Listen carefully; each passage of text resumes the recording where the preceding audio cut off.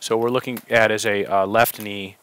We have an example of a medial femorocondyle defect along the central weight-bearing zone, and it's approximately 4, 8, 12, probably 14 in length, 4, 6 in width, but small specimen, probably female. So it gives you a sense of how even a small defect with a small femorocondyle can be somewhat ominous, because the shared load of the defect relative to the intact cartilage is actually quite big. So relatively small defect, probably a great one for marrow stimulation, for example, or in this case, autologous cartilage graft. So what we're going to do is do a standard marrow stimulation technique, and this is very atraumatic. There's no, using a power pick has no associated necrosis with it. It's very precise. There's no crack propagation. So the risk of subchondral stiffening, sclerosis, cystic change, as we've seen by MRI, goes down significantly.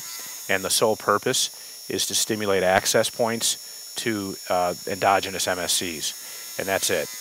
You want to try to avoid confluence if you can. Not much more we can do here when you look at the defect. So I'll stop because we don't want to break down the surface too much. So we'll just clean this out. And then next we're going to demonstrate the GraftNet. So basically there's suction tubing that will marry to the suction on the end of the shaver. And there's a receptacle that has laser markings. There's a inner receptacle that will actually serve as a filter and capture the whatever material you're going to be harvesting. It could be cartilage, could be bone, for various applications. And this T-handled tissue plunger will actually capture any of the material on its surface here with the fluid that passes around it going through the mesh to isolate whatever tissue you're interested in. So we have a passport cannula now just to control egress of fluid and allow instrumentation. This is a 1 by 2, 1 centimeter diameter by 2 centimeter length. We're using a bone cutter. In this case, it's a 5/0 bone cutter, and while a lot of times you'll be accustomed to using this in a single direction, we're going to use on oscillate to get what we believe to be the proper particulate size. Alright, so one way to do this is we could start, as I mentioned, we can get it from the intercondylar notch on oscillate and get it right from the edge. There's another place that is also very easy, and we'll put the knee in extension. Okay, so now the knee is in extension and we can get this non-weight-bearing edge. Again, really easier to do in terms of the fragment size on oscillate. So my suction is on. So we're working off the far edge. Try to minimize the amount of bone. Now, obviously, if you needed bone graft for an ACL tunnel, a revision situation, you want a bone graft for a concomitant osteotomy, for a patella defect, grafting after a BTB autograft, for tibial tubercle grafting, this would be a really good way to get graft from non-weight-bearing areas. So we'll come down the far edge. And then, if you had an interest in getting more, we can switch the camera to the inferior medial portal, and we can go up to the lateral trochlear edge and do the same thing. So lateral femorocondyle, lateral trochlear edge, and also pretty easy to get a non-weight-bearing area from here.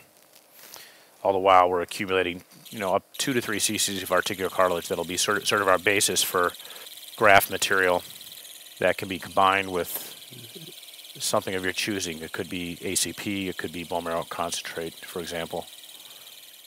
So next we'll disconnect the suction from the system. Then we'll disconnect the GraftNet from the shaver.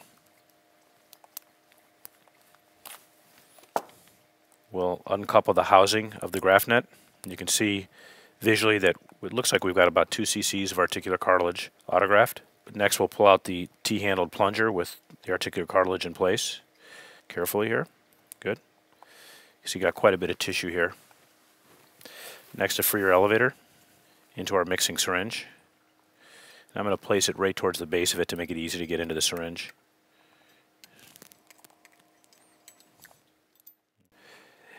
Next, we'll hydrate this a bit with some type of autologous fluid. It could be PRP, it could be bone marrow concentrate, for example, to improve the consistency and for it to act as a carrier for anything that may be inductive.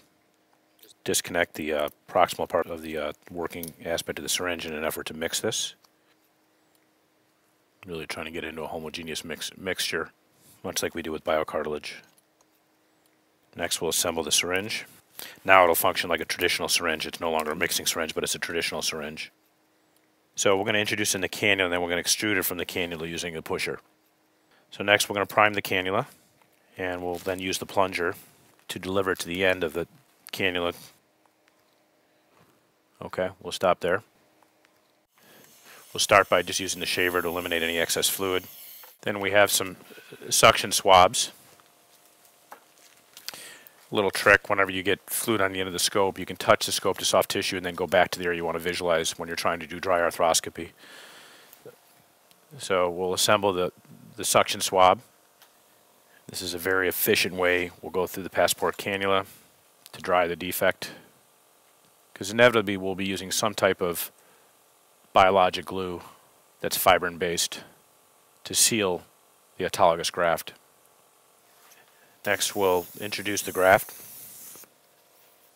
You'd like to try to have all the soft tissue away from the lesion, so you can manipulate the graft with a freer. So in this case we used an accessory portal to use a freer elevator to help manipulate the graft outside of the introducer. And all this is, it's a dry field.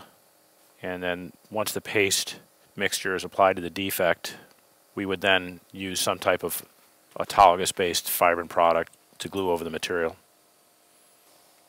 So post-operatively, this would be just like a marrow stimulation technique. Patients would be touchdown weight bearing at most for a femoral condyle lesion. If it's a trochlea or patella lesion, I would weight bear them in extension unless you did a tibiotubical osteotomy. And protected weight bearing for a weight bearing lesion like a femoral condyle lesion would go on for approximately 6 weeks. If possible, CPM or its equivalent would be optimal, and that should be for 4 to 6 hours a day. It's not as much about the degree of flexion as the fact that they're moving it with CPM. So just things to think about. We avoid impact for at least 4 to 6 months, and return to sport really depends upon the timeline of symptom relief, but it could be 6 to 8 months.